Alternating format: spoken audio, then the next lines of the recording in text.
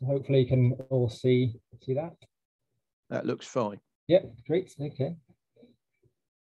So yeah, thanks for the opportunity to speak, Andrew. So I'm one of the science officers at the Botanic Garden, and I work on the Growing the Future project.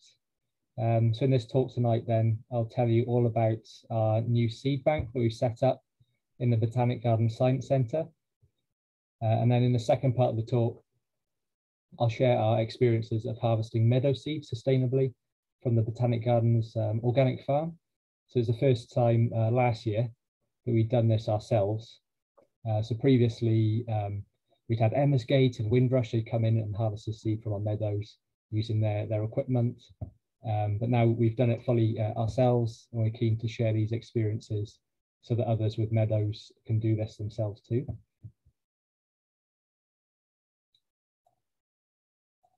Just change my slide. Yeah, here we go. So you've probably all heard of seed banks, and this one here, the Svalbard Global Seed Vault, is probably the most famous in the world. This is situated up in the Arctic on an island off of Denmark. This one stores seed of crop varieties. And then the second most well-known seed bank is the Millennium Seed Bank, which is managed by Kew Wakehurst in Sussex. And this is the largest and most diverse seed bank for wild plant species.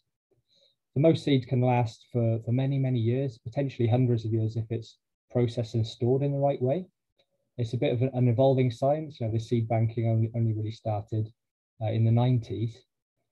But conserving seed of wild plants and of crops, but especially wild plants, is more important than ever because last year Kew estimated that 2 in 5 plant species around the world are threatened with extinction. There's so many pressures on wild plants, be it pests and diseases, climate change, development, intensive agriculture. So it's a really positive thing to do to bank seeds so that if a species reaches a crisis point in the future, seeds are available then to prevent populations going extinct. So you can think of seed banks as a bit of an insurance policy in this way. Now the Millennium Seed Bank has partner seed banks all around the world, and they each collect and store seeds from their own areas and then send each part of each of that collection to the Millennium Seed Bank. They keep part themselves and then send some back to the Millennium Seed Bank. And our new seed bank at the Botanic Garden is one of these partners working on wild plants. It really is an amazing place at the Millennium Seed Bank. It houses more than 90,000 seed collections from around the world. That's 40,000 species.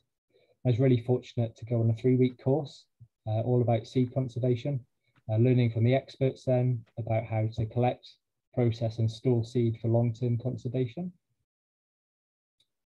So their buildings, really high spec, multi-million pounds, like kind of bomb-proof kind of building with walk-in cold rooms and things. So you can see there you need to put on cold room jackets then to actually walk into these rooms because they're kept at -20. So yeah, really fortunate to go on the course there. And then my task was to come back to Wales then and set up a seed bank here at the Botanic Garden. You might wonder why we need a seed bank in Wales, given that the Millennium Seed Bank is doing such a great job. They've actually banked 98% of the UK flora from at least one population. But to conserve seeds or to conserve species properly, you need to capture genetic diversity. So this means actually collecting seed from multiple populations. So species can differ slightly among the different populations. They can be adapted differently to the climate or to pests and diseases. So by capturing more genetic diversity, you're securing species much better for the future. And then when we worked with the MSB then to see how many collections they had from Wales, around 75% of Welsh native plants hadn't yet been banked from Wales. So these are the gaps that we're working on to fill. We were really fortunate then at the Botanic Garden to have 2 really good quality lab spaces available in the Science Centre. Just upstairs where I am now. And then we've gradually set up these labs with the equipment that we need to professionally conserved seeds. So for the past couple of years then, we've gradually set these up. The photo there is the seed processing lab, where the seeds come in from the field, they're checked and they're cleaned. And then this is the storage lab, where the seed is, so it's packaged and then stored at -20. So I've made seed banking sound really easy there, but there's a bit more to it than it sounds. So in the next few slides, I'll just run through the different steps of seed banking. And there's quite a bit of desk work actually before we go into the field. There's a bit of quite a bit of planning, thinking about the target species, which species are most threatened, and that we should be prioritizing, identifying sites where they grow, looking at the phenology, when the plants are flowering and when we need to be in the field to collect ripe seeds. And then we always collect or get permission to collect from the landowners, and also permits if it's a triple SI or something like that. And then in the field, seed banking aims to collect 10,000 seeds per population. So that's all about getting the genetic diversity as well, which is easier said for some plants than others. But we need to do this in a sensitive way so it doesn't harm the future of the population. It's not always possible to reach 10,000. So first of all, we assess how big the population is, how many seeds there are available, and make sure that we never collect over 20% of the available seeds. And then we also do a couple of checks before going ahead. We make sure the seeds are fully mature. So the best way to do that is to collect them at the point where they're naturally dispersing. This is a useful thing to know if you want to do seed collecting yourself. So with dry seed heads like capsules or pods, you're waiting for them to start splitting and opening up. You might hear the seeds rattling inside. And then with fleshy fruits like berries, you're looking for that color change. It's kind of obvious really, isn't it? So your berries will be going red or black as opposed to green. And then we also do a quick quality check by just cutting a few seeds in half from a few plants. Healthy seeds generally have white firm contents inside the endosperm. That's what healthy endosperm looks like. But you might find that they're empty, which can happen if the plant hasn't been pollinated properly, or if there's been some stress like a drought. Quite often, it's not all the seed heads in a seed head or not all the seeds in a seed head are viable. And then you might also find that they're infested. So the photo there on the bottom right is some seeds we collected from the nature reserve here at the garden, from knapweed. And you can see there a couple of grubs. I'm not sure in the middle there, the yellow one, there's one to the right. So we don't actually look at these as pests because I guess if you're producing seed commercially, like a big seed company might think of things like this as pests. But so they're going to be some sort of seed weevil. You can see the holes in the seeds, how they've munched through the seeds in the probably when the flower head was kind of just maturing. We actually kept these in the jar over winter then to see what they are, to try and work out are they seed weevil. But actually what emerged then in the spring were two parasitoid wasps. So wasps that were actually parasites inside those grubs, as opposed to the grubs forming the insect that they go on to form. So really fascinating stuff. And they're likely to be native insects, so all part of the ecology, keeping everything in balance. We always collect into breathable bags. This is a useful thing to know if you're collecting seed yourself. So cotton drawstring bags are great, but also the free tote bags you get, or even old pillowcases. And it helps massively to collect on a dry day. So if you've got damp seed, then you'd have to handle those really carefully, spread them out on newspaper as soon as you can. And then never keep your seeds in direct sunlight or at hot temperatures, because that can affect the viability then. And when it comes to processing back in the lab, even in a well-equipped seed lab, the cleaning is pretty hands-on, involves lots of sieving and shimmying, quite repetitive, but really fun. And then cleaning the fleshy fruits can be a bit messy. They need to be carefully mashed into a pulp once they're ripe, and then the pulp washed away to leave the seeds, and then the seeds need to be dried after that too. Now, these are three of our more expensive bits of kit. The two on the right there are seed aspirators. So they're really fun to use actually. So they blow air currents through your unclean seed. So, from the field then you'll have lots of dust and chaff, bits of the seed heads in amongst your seed. Before we bank them, we want to clean that away, or most of it, as much as we can. And these aspirators then blow an air current through, carry away the dust, and leave a nice clean seed sample there. The ones on the right then are incubators. That's what we use to dry the seed. The drying is a really crucial stage for the long-term seed banking. We use these to dry the seed down to 15% relative humidity, which you'd never do, even inside, spread out on a bench. In the UK, you might get 50% humidity in a room like this. But actually, for long-term seed banking, you need to take them down to 15%. And these incubators are also great because they can be used for germination. You can set the lights at certain hours per day, or set certain temperatures. So it gives us the capability to germinate species, say they need autumn conditions, and actually want to get them going in the middle of summer, we can. And also you can experiment because certain wildflowers need certain conditions, and sometimes it's not exactly known what conditions they need to grow. So we can do experiments with these as well. And then we seal the seeds in these laminate foil pouches to keep them airtight. There are similar things to used in some food industries, like kind of posh coffee and stuff like that. You can sometimes see it in these laminate pouches. And then they're stored at -20. And this is to really slow down the respiration in the seed. That cold temperature then slows the respiration and slows the aging. And the previous step, by drying down so well and removing a lot of the seed moisture before they're frozen, then this prevents any damage from ice crystals forming inside the seeds. But you can't actually dry any below 15% relative humidity, because the seeds, they're still respiring in the freezer, although really, really slowly. And they do need some moisture then to keep going.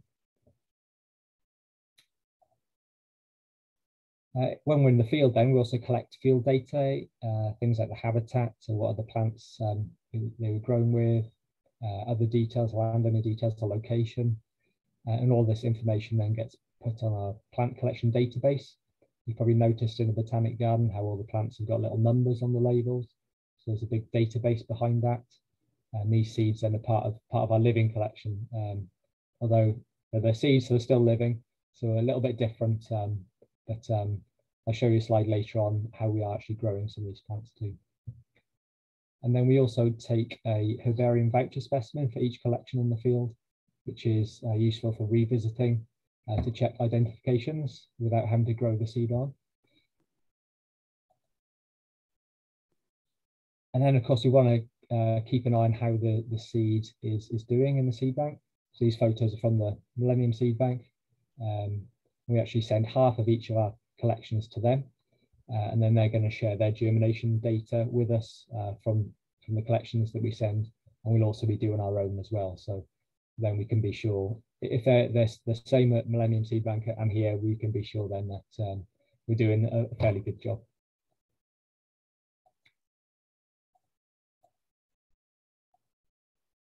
So the nice thing about the seed bank project is that it's a real collaboration across the garden. So it's involved Growing a Future project that I work on, and also the Biophilic Wales project that Elliot in the lab there works on, and also the science staff and the horticulture team as well. Also the placement students, then they come out and help collect seeds, so they get trained up in seed banking as well. So we've got off to a really good start. We've banked around 100 collections to date, and I'll just show you a few examples. So our first couple actually right on our doorstep on Wynelass National Nature Reserve. So we thought there's no better place to kind of practice than there. So some of you, or all of you, have probably seen the spikes of the greater butterfly orchid that we've got in the Hay Meadows. There's hundreds of them in June. So we made that one of our first collections then. First collection from Wales for that species, seed banked. from the UK. And then also County Flower of Carmarthenshire. We thought, oh, we've got to do that as one of our first ones as well. So made a good collection of that. We've been up to the Great Orme a couple of times as well. Done quite a bit of collecting up there. And this Goldilocks aster is an example where conserving multiple populations in seed banks is really important. You can see on the map there how the different populations are so spread out, those little red dots there. They're really isolated. There's no way that they're going to be pollinating each other between those sites there. And even losing, one of those populations, then it could turn out to be like 20% of the UK population or so. And each of these populations, then they're likely to be a little bit, genetically distinct because they're so isolated. So losing just one population then means that you've probably lost a bit of genetic diversity. And then this is called genetic erosion. So then there's less genes there for the species to adapt to climate change and things like that. And of course, these local extinctions then can have knock-on effects to other organisms, the insects and other organisms that depend on those plants. And it's really cool how this seed collection we've made actually has already gone towards a reintroduction project in Cumbria. So just a year after we'd made the collection, we got contacted by a conservation project then that wants to reintroduce this species then into an area of Cumbria. And actually the closest population there was the Great Orme. So we sent them some seed then to grow on and reintroduce this plant. This is also one we managed to bank from the Great Orme. We only got around 500 seeds from this, but considering it was only from 2 individuals we could find, we linked in with the recorder for the Botanical Society of Britain and Ireland. She knows the area really well, and we only found 2 shrubs. I think there were about 5, but at the time we could only find 2. So yeah, critically endangered on a UK kind of level. So it's really good to bank that one. You can see another photo of it there. It gets eaten by the goats a little bit, I think. And then closer to home in Carmarthenshire, there are 2 small populations of catchflies near Buryport. And this is the benefits really of having a regional seed bank like we are. We can be well connected to what's going on in our own backyard. So Richard Price, the Botanical Society of Britain and Ireland recorder for Carmarthenshire, let us know about these populations. With the small flowered catchfly, there's only 12 plants growing on the harbour walls in Buryport. We made a good seed collection from that. And also from the sand catchfly that grows on the dunes nearby. There's a lot more individuals of that plant, but it's the only population in Wales where it grows. And then last year I managed to get the red hemp nettle, which actually grows as an arable plant in a lot of situations, but then also some other habitats like shingle banks on beaches, which is really interesting. It's undergone drastic losses on its arable sites because of weed killer use. Like a lot of other arable species, it's had a similar fate. We managed to make a collection then from one of its 3 surviving populations in Wales on Gower. So only 270 plants there last year, so goes to show how small some of these populations are. And then a few weeks ago, we managed to make a collection from the Dune gentian, which is a rare annual of Dune slacks, only found in 7 sites in South Wales and a couple in Devon. So it grows nowhere else in the world apart from South Wales and Devon. And sometimes these populations are only a few plants, but it's been a really good year for it on Gower, so perfect time to make a seed bank collection. And so you might wonder, what do we do with the seeds as well as storing them long term? Well, we do release the seeds, like I mentioned, with the Goldilocks aster. We release them for conservation projects. And also we do grow some of them on. So the garden already did a lot of work to conserve certain Welsh natives before we started up the seed bank.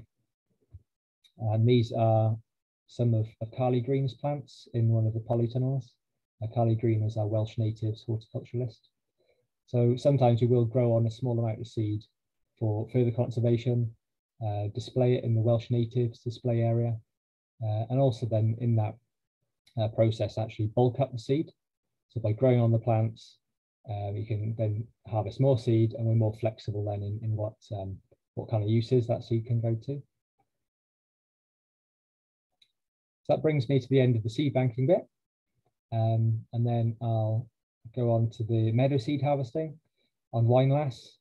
So most of you have probably been to Winelass. We've got some fantastic hay meadows. So it's a working organic farm as well as a national nature reserve.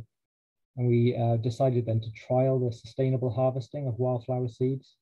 What we wanted to do is to provide a case study for other landowners on how wildflower-rich hay meadows can provide a bit of income, as well as really working for conservation, so without harming their conservation value.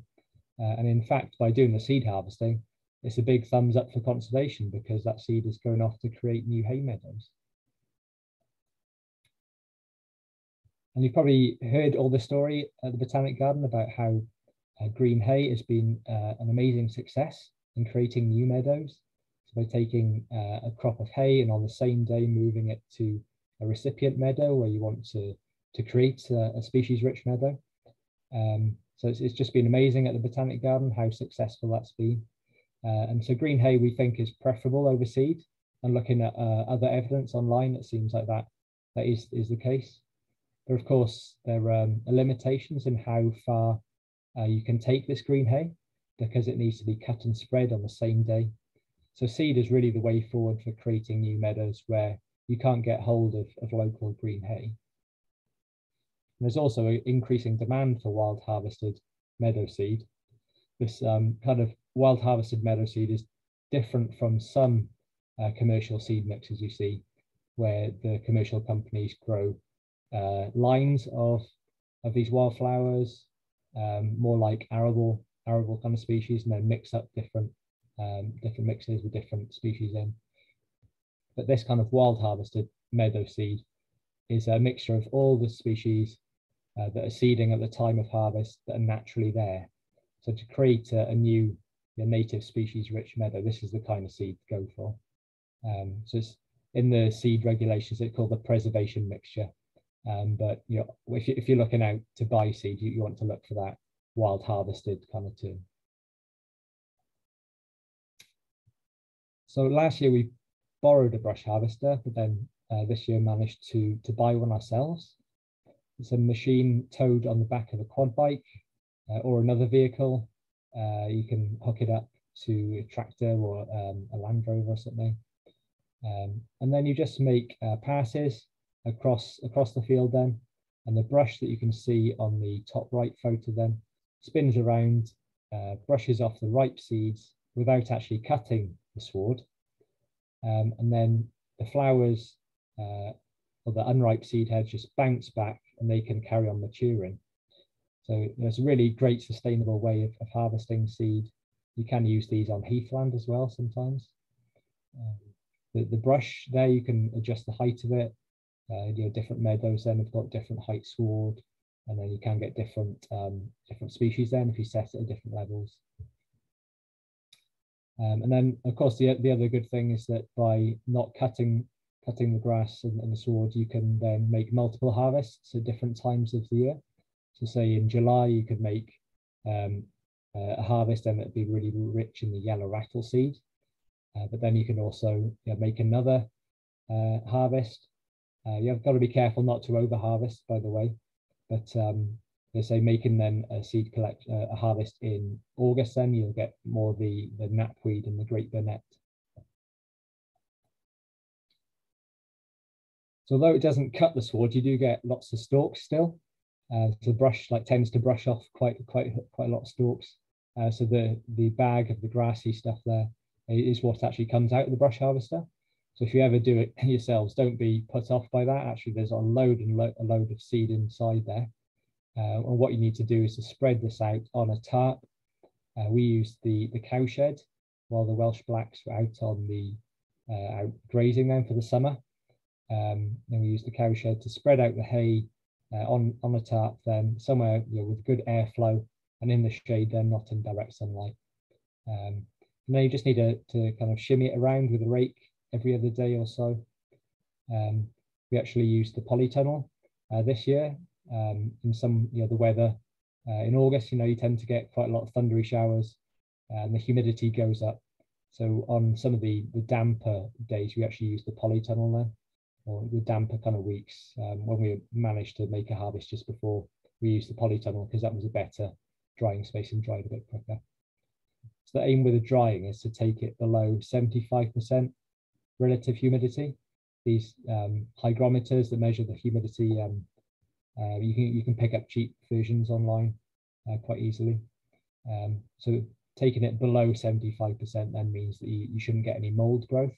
So obviously mold is the enemy really when you're doing this kind of seed harvesting, and if you want to store it for any length of time.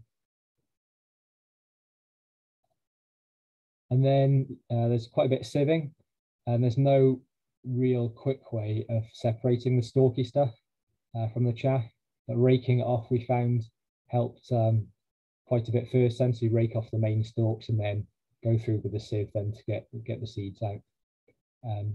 Some chaff, you can see in the photo here as well how there's lots of the chaff there, the casings of the seed and that, but it doesn't matter at all.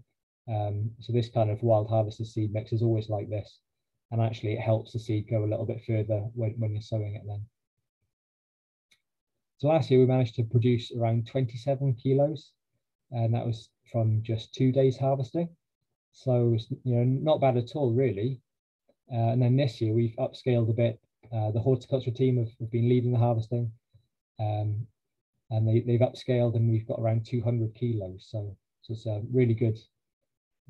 Then you probably asked then what area of meadows could this create? Well, the sowing rate is usually, the recommended one is about 4 grams per meter squared. It's not as much as you think really. You can sow at a higher rate if you want, but at 4 grams per meter squared, then that could create 12 acres of new meadows. So that's a really, really great thing. And then we packaged the seed, and then this is a good time to say that you do need a license to sell this kind of seed if you're going to sell it. So you need a license from the Animal and Plant Health Authority, but this is actually reasonably straightforward. The regional seed inspector has been really helpful. So if you're interested in doing this yourself, then you can let me know, and then I can give you some advice about how to go about that. And believe it or not, then the label, each packet needs to have a pink label, so it's to do with the color coding on different seed types. Grass is green and so on. So that's actually part of the regulations. And then there's different information on there, useful information like where the seed was collected from, what genera you have in there, and the date it was collected and things like that. We marketed it then under our Saving Pollinators brand, which is a scheme we've got linking with local nurseries in Wales that grow plants without peat and pesticides. And those plants are really good for pollinators and backed up by all the science work that we've got going on here. So this year with the sales, we've managed to make a couple of bulk sales to a construction company and a local authority. And we're hoping for more interest with those kind of customers then in the future. But we have got seed left, so we're welcoming inquiries from anyone who's looking for meadow seed. And then last year, as a bit of an experiment, we also tried harvesting single species by hand. This is a great thing to do actually. Just after lockdown, then we got our conservation volunteers involved, and they were a great help then. But as you can imagine, it's really time consuming, and you're up against the economies of scale that the seed companies have got that grow wildflowers more in cultivation beds, where they can then harvest, say, mechanically, and things like that. So harvesting by hand is it takes a long time, and also the cleaning and the packaging. So the seed companies have got big machines then to fill the seed packets and everything. But it went well anyway. We managed to do it. But this is where I think you do need to be wary about how much seed you take, especially with the annuals like the yellow rattle, because they depend on the new seed setting each year then to create the population for the following year. So I would say if you're collecting by hand, then I stick to the seed banking. We only collect a maximum of 20%, and with that you can really be sure that you're not harming the population. So that's a good kind of guideline. And then at the Botanic Garden, then we will rotate the harvesting around the different meadows then. So each year we'll harvest from different ones, and just to make sure we're not harming the populations. Yep, so you can see that was the kind of filling kind of process. So you can imagine how long it kind of took to do all that. But the packets all look really nice. And what we will do is, if there's key meadow species that we're finding don't grow well from our brush harvested mix, then actually we might look into hand collecting those particular ones. So the Great Burnet, then we think it should have been in our later harvest in August, but there might be some key ones that we find don't grow so well from the brush harvest. A little bit early to tell yet. And then, yep, that brings me to the end of the talk then. So plenty of time for questions there.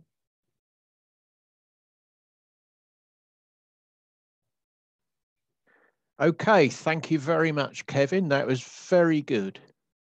Excellent.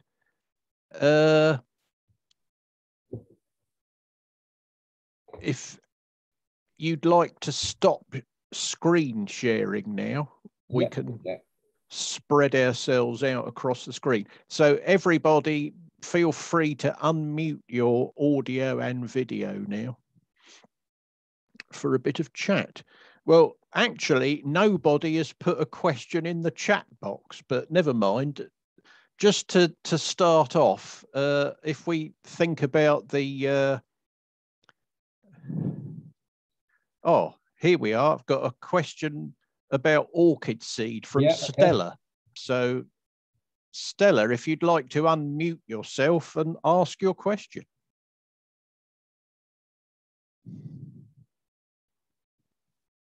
Right.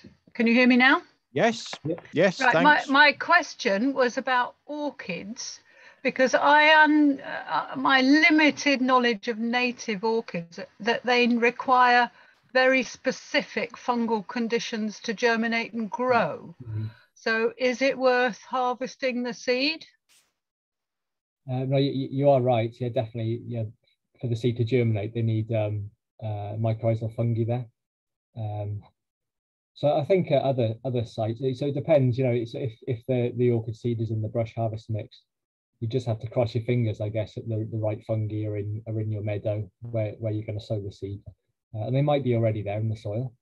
I think we probably, don't quite know the answers yet. But what we have found with so at the garden is that the orchids have grown really well from the green hay on our meadows here. So it could be because the fungi are already in the soil. And what we're not sure of yet is actually how that compares to the seed. So I wouldn't be surprised whether it turns out that the green hay is actually better for establishing orchids than the brush harvested mix.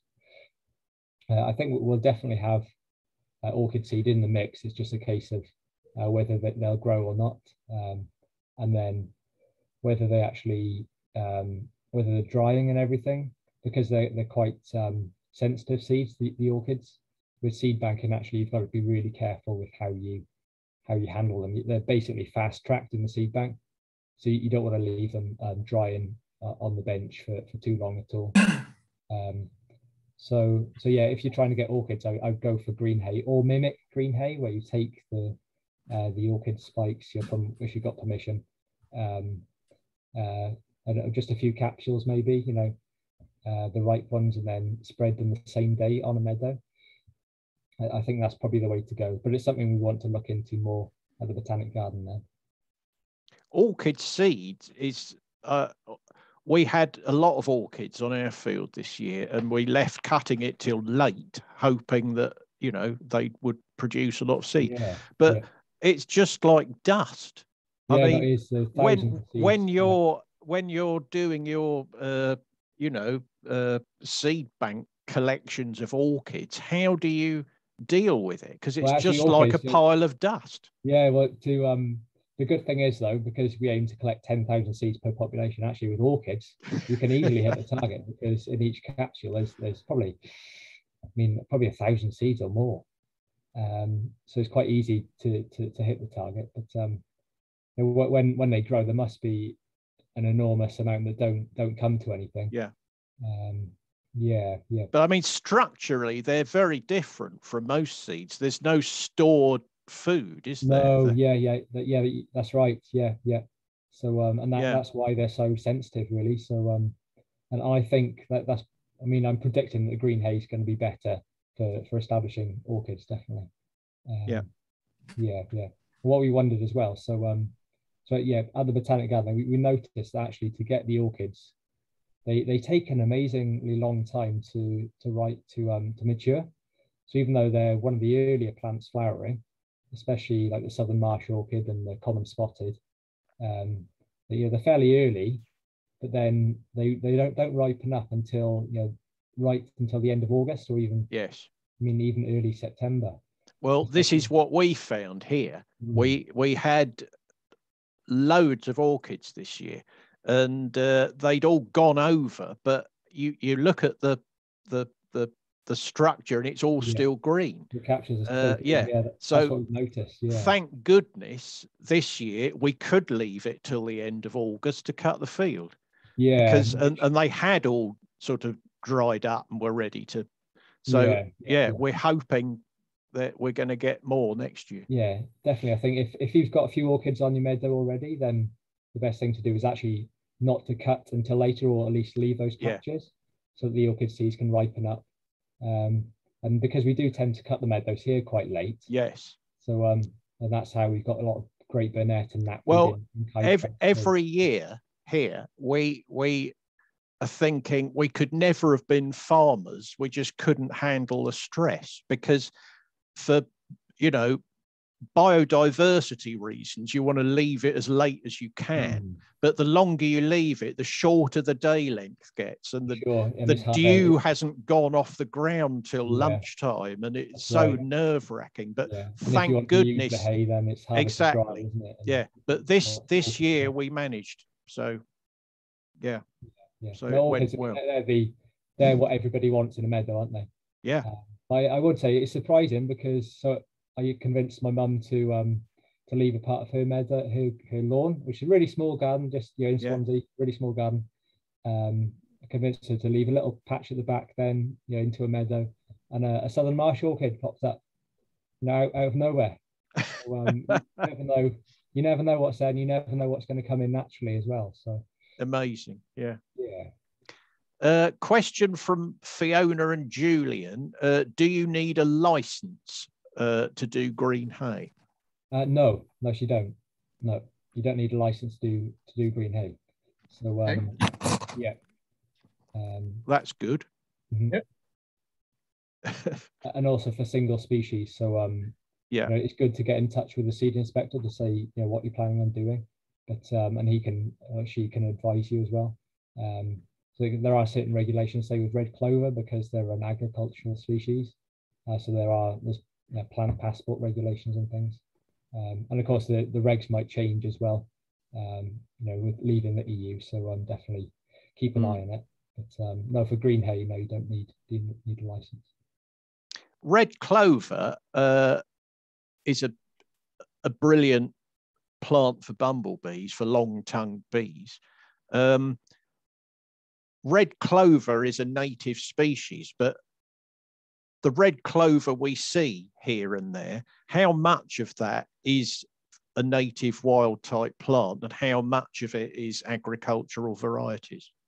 Yeah, it's really tricky to tell, isn't it? Yeah, I think with red clover, you often can tell if it's like one of the pure agricultural varieties, because it's looking so like big and lush. Yeah. And really big leaves.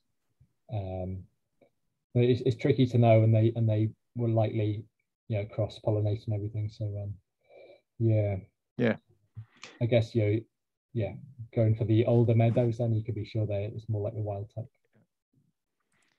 I've got a question. You're about the seed bank. The seeds in the picture of one of the labs. There's what looked to me like a liquid nitrogen freezer, but you don't store them at that lower temperature. You store them at -20, which is sort of normal freezer temperature. Yeah. So that's right. Yeah. So there's but not all species can be banked in the way I said about today. So some species, they don't withstand the drying. So oaks and horse chestnut, the seeds just die if they're dried down.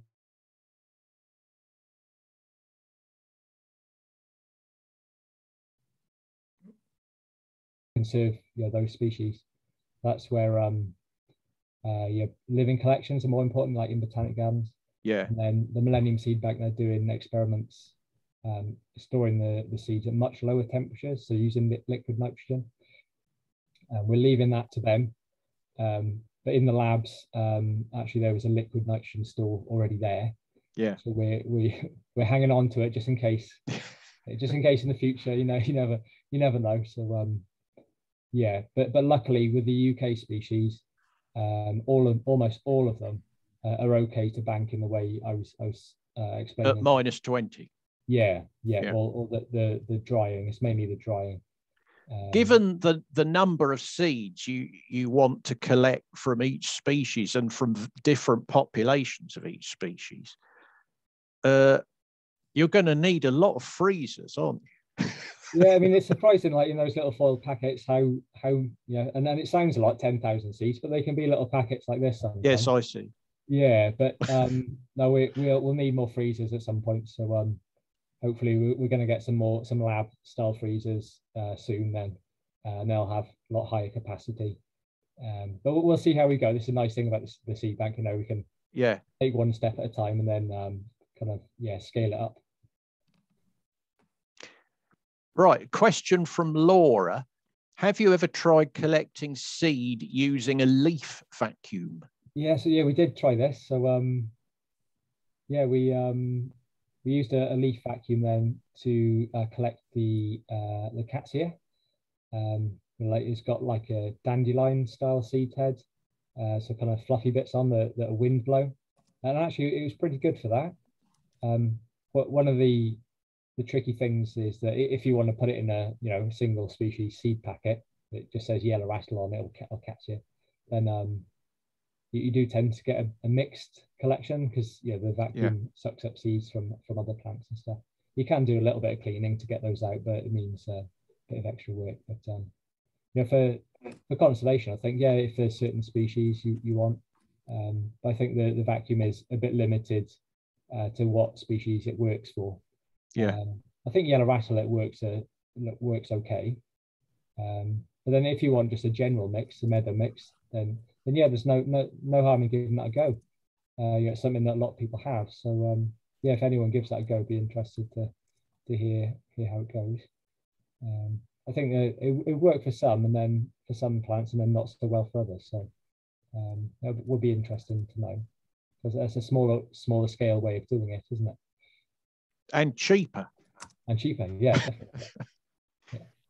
definitely. Question from Di here, and she says this is a geeky botanical question. One of the species you were collecting, maybe the Goldilocks on the Great Orme, had a very dispersed coastal distribution, with one little population in the middle near Manchester too. Have you got any insights into that, why there's these distinct populations?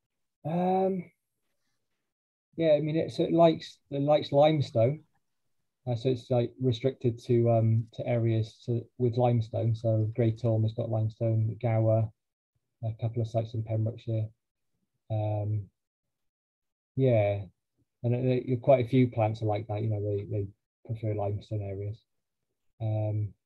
yeah, why they're so like separate, how they got there, I don't know. Yeah, be really interesting. There's a lot of plants like that, aren't there? I don't think it's one where, you know, the distribution used to be a lot wider and then a lot of the population's gone extinct in between. I think they've probably always been fairly isolated. Right. Yeah, and it does seem to prefer the coast as well. Another question from Julian and Fiona. Have you collected Devil's Bit scabious variants yet? We have a form we kill. Oh, you asked the question. Oh yeah, I asked the question. No, we collected a form from a friend's meadow who's since sold up. It's only about 20 minutes from where we are, which flowered about 6 weeks earlier than the normal ones, which always seem to be quite late flowering round us. And it also had very different leaves. And I've grown it on in our meadow, and it's flowered and set seed, and it's kind of come true to form and has those different characteristics. And quite recently, the last 2 or 3 weeks, I sent pics to Richard Price, and he said he hadn't seen it before in Carmarthenshire. Oh, so wow. I just wondered, are you interested in either looking at the pics or of the flowers or the leaves, or collecting seed from something like that sometime? Yeah, sounds really good. Yeah, so I've noticed or heard that the Devil's Bit scabious, you know, it grows on the coast in Pembrokeshire, and then also meadows, doesn't it? Like dampish kind of meadows, and they tend to look quite different as well. I noticed in our meadow here we've got like the Devil's Bit scabious, but a light pink kind of one. So yeah, there's definitely a bit of genetic diversity in it. Yeah. No, we have both of those. We have both the pink and the normal bluey ones locally. But the thing that struck me about this was that the leaves are just much more rounded, and it's this difference in flowering time, which because loads of insects seem to really like it. I think it should be grown more as a garden. It's an amazing plant for insects. Yeah, I've got some in my garden, and it's just been covered in hoverflies and other things. Exactly, and skipper butterflies, everything. Yeah, butterflies. And but I just thought, well, if we can bulk this up, it's actually very handy to have, because it's extending your flowering season by at least a month, if not 6 weeks. Okay. Whereabouts did you collect it then? What? Well, we live in North Carmarthenshire, but it came from a meadow very close to Pimside, which is North Carmarthenshire as well. I was just thinking, has it been reseeded, that meadow, or? No, the one it came from was a very, very old meadow that's had lots of butterfly orchids and other orchids as well. So it was very species rich, quite wet valley bottom meadow. But I say that the people who let us collect the seed have now sold it on the property on. I mean, I guess you could go and visit it there, but we managed to get it going anyway in our fields. But I just thought that, you know, with what you're saying about, I don't know whether you've got onto Devil's Bit scabious yet as a. It's one we've done quite a bit of work on, because it's the food plant for marsh fritillary. So the Botanic Gardens had a growing. Well, Rob's got loads of it growing. Caterpillars. Rob Parry. So it's one actually that we've done quite a bit of work on, the horticulture team in growing it. They've been out to sites collecting it to grow plug plants then to reintroduce after the heads of the valleys roads being built. But we haven't really looked into variants and stuff, so be interesting. I mean, if I can still find any seed, there's an outside chance I might still be able to get some seed from it. I mean, would you be interested in some from this year, or? You rather come and look at it, or I just asking, you know, how you would follow that up if you're interested in. Probably best then leave it till next year, and then we can contact the landowners and then get permission and things like that.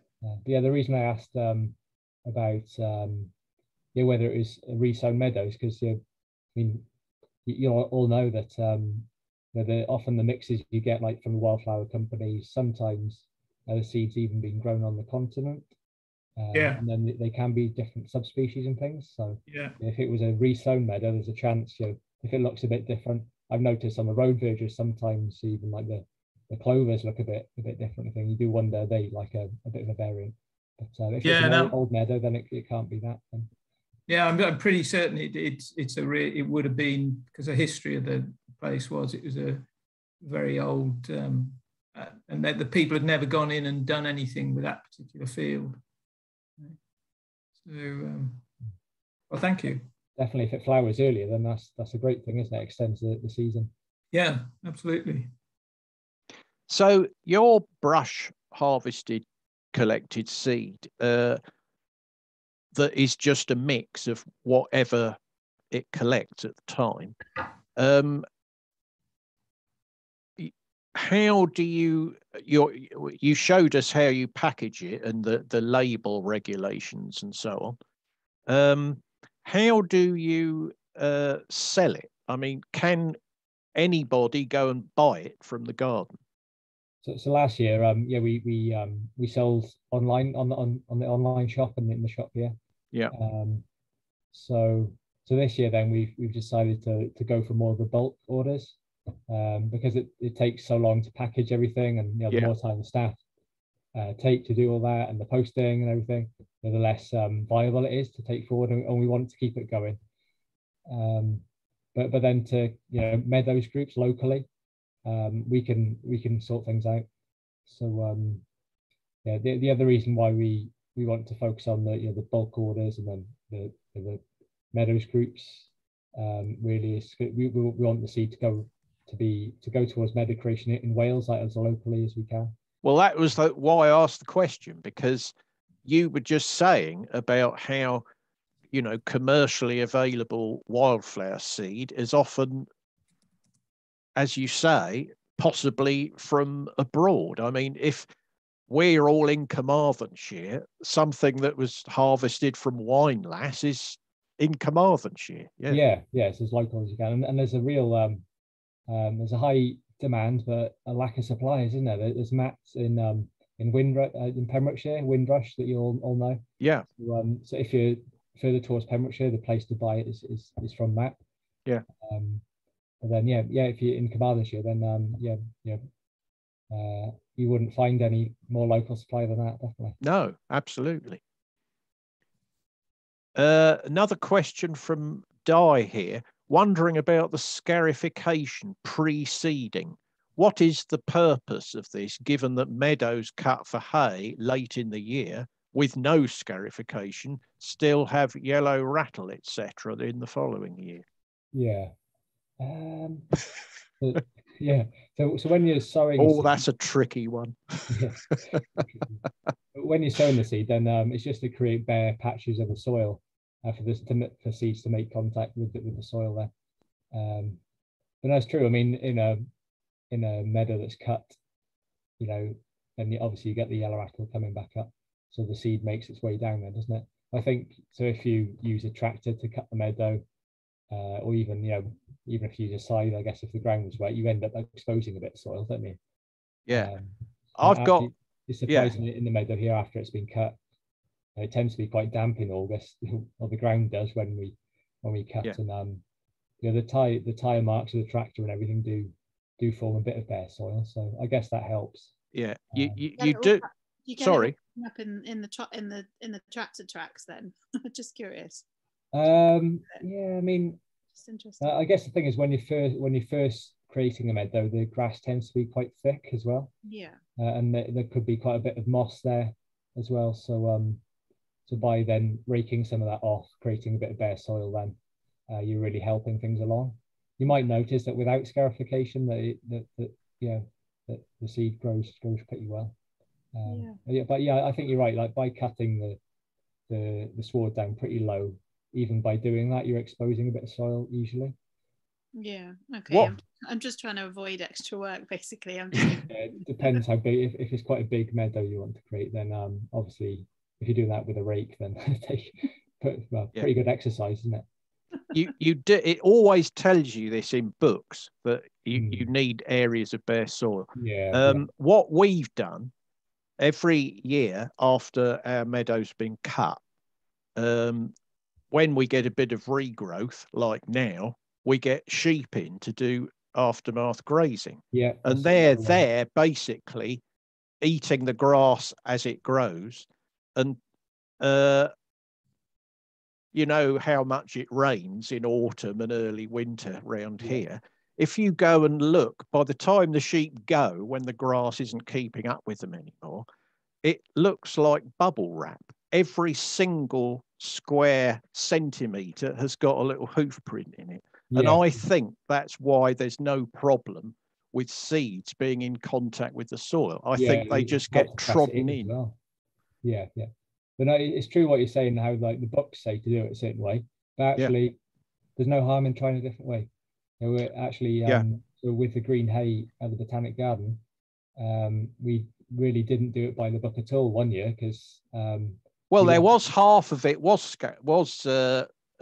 harrowed, wasn't it? And it really didn't seem to make a huge amount of difference. No, so yeah, one of the fields, one of the areas wasn't scarified at all, and it's established really well. So I think the most important thing is to cut it low before you do your sowing. Exactly. What we did was to when we you always read if you want to create a species rich meadow, you can do it just by managing it as a meadow. But the thing is, if you want to be sure that you get a good range of species before you're dead, it's best to speed it up in some way.